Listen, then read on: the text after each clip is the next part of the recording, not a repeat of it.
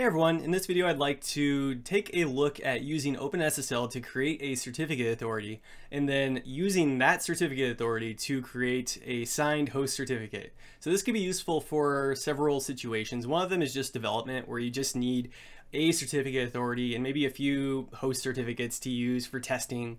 But it's also useful for maybe production environments if you want some sort of internal PKI that you don't need to be globally trusted, so you don't want to go out and pay for a certificate, and you don't need to. Then having this skill is potentially pretty useful. And it doesn't require, for instance, Active Directory certificate services. You can do it with OpenSSL for free. So let's take a look at how to do this. First thing I want to point out is that I have these notes up on our GitHub page. So if you want to sort of refer back to them when you're doing these activities, you can do that. So I've got a single document here for ECDSA and then a sort of a matching document for RSA, depending on which type of asymmetric cryptography you'd like to use. In this video, we're going to demonstrate ECDSA, but I did put both up because people have their preferences. So we're going to, in this video, make a certificate authority, and then we will make a single host certificate and sign it using that certificate authority.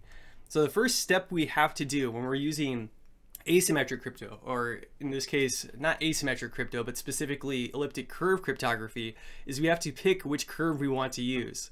So let me kind of rearrange the screens here like this. And let's begin demonstrating this. I'm on Linux. This will work. These commands will work exactly the same on Mac OS. On Windows, there might be a little bit of wonkiness with the command line, so you might have to like quote certain things that you wouldn't otherwise have to quote. I'm not sure, but I have gotten this to work on PowerShell. It just required a little bit more finessing. But we're going to demonstrate this on Linux. This is just some virtual machine running in the cloud somewhere. So let's start this up. First thing we want to do when we're creating a certificate authority with elliptic curve cryptography is we want to see what curves we have available to us. And the way to do that, you can run OpenSSL EC_param and then -list _ curves. And then on Unix platforms, you can actually pipe that into less, so it doesn't just spit out this huge list at you at once, right? So you can actually kind of poke through it. So when we do this, notice that there are a lot of options here. So lots of different curves have been defined, but the one that we're interested in, let's see if we can find it here. Maybe if we go back up, is prime 256 v1.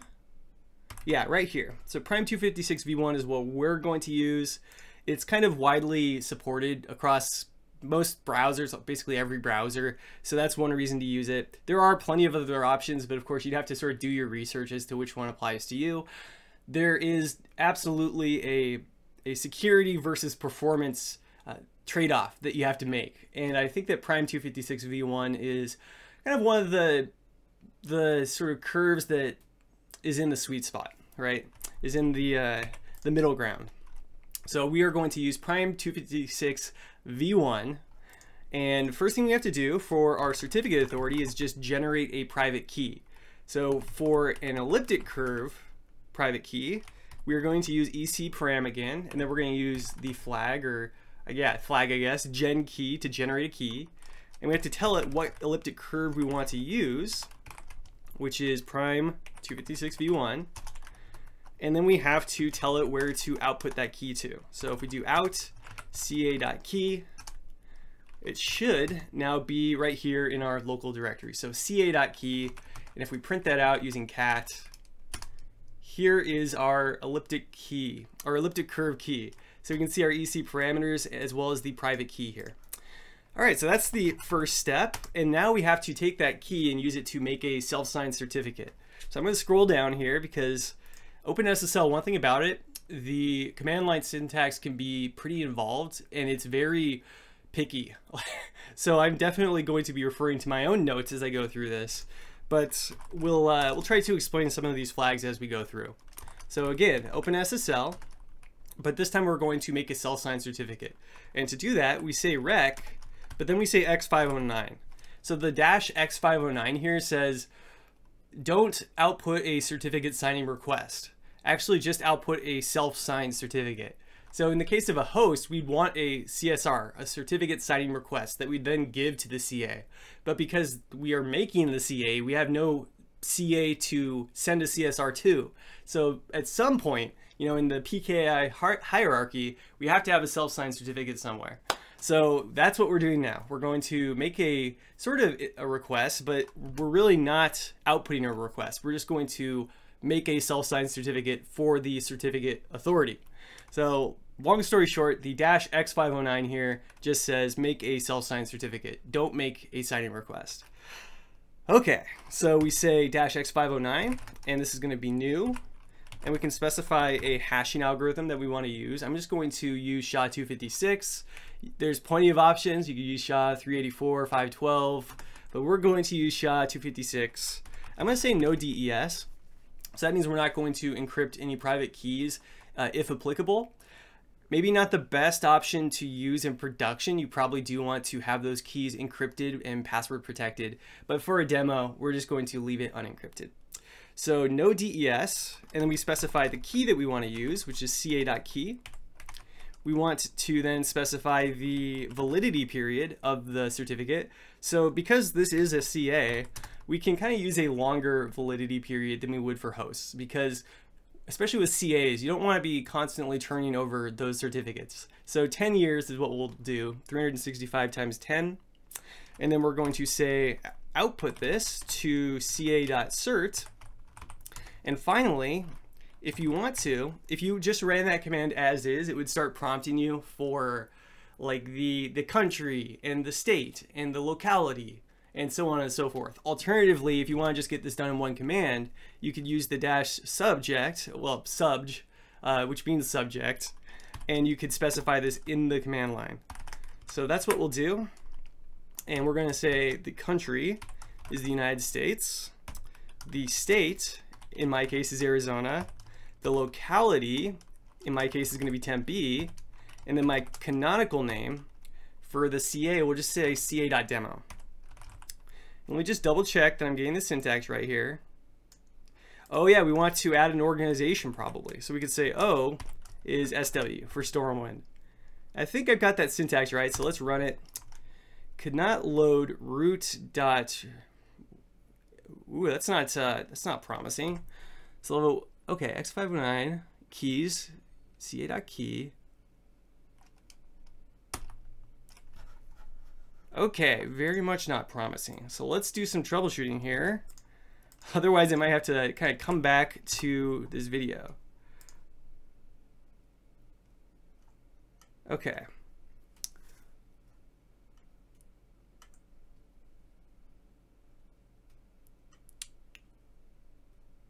Okay, so let's see if we can do this. What would it be? v.etsy/open/SSL maybe? /openssl.conf, and let's just delete the RAND file here. So I think this will work, but basically there was some sort of misconfiguration in the configuration file here on Linux. So what I did was I went into the configuration file for OpenSSL and deleted it. So you can tell this is the first time I've actually used this particular server, and hopefully that will work, but let's see. It does. So if you ever run into that random error that I've never seen before, you can go into the OpenSSL configuration file and delete that RAND file entry. So it's kind of weird, never seen that before, but luckily Google saves the day as usual. So back to our regularly scheduled programming. If we do an ls here, we now have a certificate, and if we cat out the certificate, there's our certificate. That's our CA certificate. So now we have to we've got our CA set up, but we have to make a host certificate. And the steps are kind of similar, but they do differ. So we will basically run the same command that we did for the certificate authority to make the private key. So it's going to be OpenSSL ecparam -gen key -name prime 256 v1, and the output will be, in this case, host.key. And if we do a cat, not a cart, but a cat of host.key. All right, we've got our host key now. So we'll clear the screen, and now we're going to run a slightly different command. So previously, when we used this rec command for the certificate authority, we used the -x509 to tell it that we wanted to make a self-signed certificate. But for this, we don't want to do that. We want to make a certificate signing request. So we're going to say rec new SHA-256. The key is our host's key, so host.key. We're going to say no DES once again, and we want to output it to host.csr, so the certificate signing request. And once again, we want to provide it with maybe that subject information instead of having to do it interactively. So /C for the country is the US, state is Arizona, the locality is going to be Tempe, the organization will be StormWind or just SW, and then our canonical name will be, or a common name I guess, will be host.demo. All right, so that's that. And if we do an ls, it's there. If we cat out the certificate sign request, notice in the header here it says begin certificate request. So that gets us most of the way there. But we then have to turn off caps lock, clear the screen, and then we have to actually take that CSR and feed it into the certificate authority to get a signed certificate out. So the way we can do that is OpenSSL x509. Notice that this is not -x509. This is just x509. So this is where OpenSSL can get kind of weird. Sometimes a command requires a dash, sometimes it doesn't. And that's why I decided to make this video, because it can get very confusing. And having just a set of notes like this hopefully will be a little helpful. But in this case, it's x509-request. We're going to use SHA-256. We can specify the days. So for this host certificate, maybe 2 years roughly. And the input file is going to be our certificate sign request. We have to tell it what certificate the certificate authority is using. So it's ca.cert, and then our ca key, which is what's going to be used for actually signing the certificate when we make it. And one kind of warning, capitalization does matter. So key is lowercase here. And it's just going to be ca.key, and ca creates serial, so it will create a serial number. And then we want to output this as host.cert. So let's see, will this work? Yeah, it looks like it did. So let's, again, cat that out. So we'll say host.cert. And there we go. We've got our certificate for this host that has been signed by a certificate authority. So what you could do is take the certificate authority's certificate and install it on the machines that you want to trust the certificates that it signs, right? So if you install the certificate authority certificate, it will sort of by default, trust this particular certificate or any other certificate that is signed by that CA. So that can be kind of nice, especially in development environments. One last thing that I want to point out though, if we scroll down just a bit more, if we cat out the host's private key, this format sometimes isn't going to play well. So say you're spinning up a web server. So this is something that I ran into recently when I was using, I think it was Actix. It's like a REST framework for web servers. And I was trying to load the private key onto a web server, but it wasn't taking the private key in this format. The particular crate that I was using to implement cryptography didn't like this format. So what you can do, if you run into any sort of issues with your private key for the host, is you can actually convert it into a different format. So in this case, we're going to use PKCS8. We're going to say to PKCS8, basically, to PK8. And we're going to input the host key, and we'll output, host maybe underscore PKCS8.key. So this is a private key file still, it's just in a different format. And we'll say no crypt. I'm not sure if it would even prompt us to encrypt it, but just to be safe, let's just do that. Now if we do an ls, we've now got a host key and a host PKCS8 key. And if we cat those out, yeah, we'll do host. Yeah, we'll just do each of them sequentially. Host key, host PKCS8 key. So this is the host key. This is the format that it sort of starts with, where it's got the EC parameters and then the EC private key.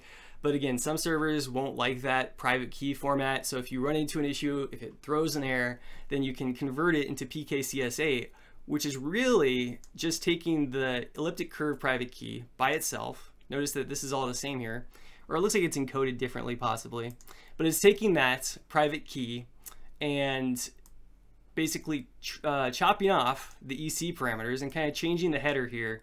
And in doing so, it may be more compatible with certain bits of software. So you may want to do that, or at least be aware that that's an option. So what we did here, we made a CA using elliptic key cryptography, using a particular curve. Then we, using that CA and a certificate sign request that we generated separately from that, we created this signed certificate for a host. And you could do this as many times as you want for these host certificates, as long as the systems that you're interested in have the CA certificate installed. The host certificates that are signed by it will be trusted.